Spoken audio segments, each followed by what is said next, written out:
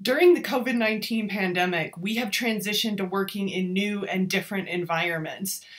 Perhaps this has got you wondering, when and where, under what environment, does my brain learn the best?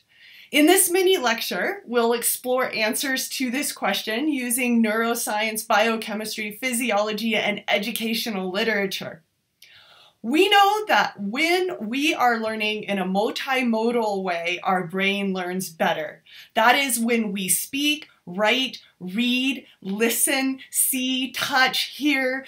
We are using multiple senses to experience our learning. Our brain is a lot like our muscles. If we go to the gym and we work out only one muscle group, that muscle group gets big and gets well developed at the expense of other muscle groups. So when we only hear words, when we only see words, we're only developing one region of our brain. When we use multiple senses and we generate words, we speak words, we write words, and we even build models, we are using more portions of our brain and therefore learning more deeply.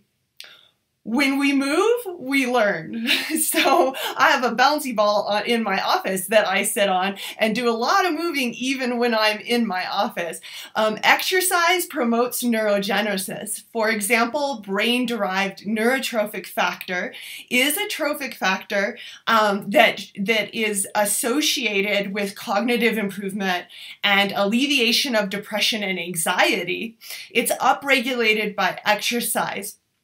For those of you who want a little bit more sexy-minded understanding of that, there is a factor called beta-hydroxybutyrate that is formed when we exercise, especially when we go out for nice, long workouts. And this actually increases the expression of the brain-derived neurotrophic factor gene by alleviating some of the tight packaging that occurs and sometimes downregulates that expression.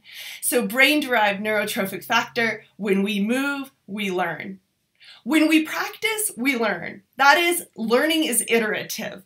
There is a fractal generator. We're constantly myelinating.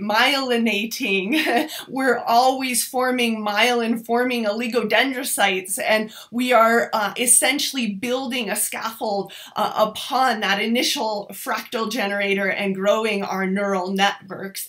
And the more elaborately we encode information at the moment of learning, the stronger the memory. This we can think about when we think about what our students are doing in the classroom. If the students are doing the work in the classroom, the students are doing the most learning. If we ourselves are doing the most work, jumping around, writing on the board, and showing them things, then we ourselves are doing the most learning. When we get jazzed, we learn. That is, when we have better attention, we have better learning. Higher emotional affect means better attention equals enhanced cognition and better learning. John Medina refers to dopamine as the post-it of remembering. So the release of this neurotransmitter enhances our ability to remember what we have learned.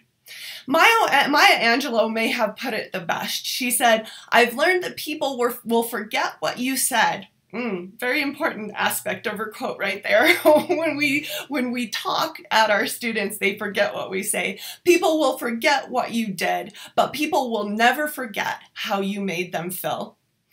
So the more meaning in our learning, the more we remember. If we ask students to solve real, authentic problems when they come to class, the more they will remember. So I hope these few tidbits have helped you understand a little bit more about the environments and conditions under which your brain and your student's brain learns the best.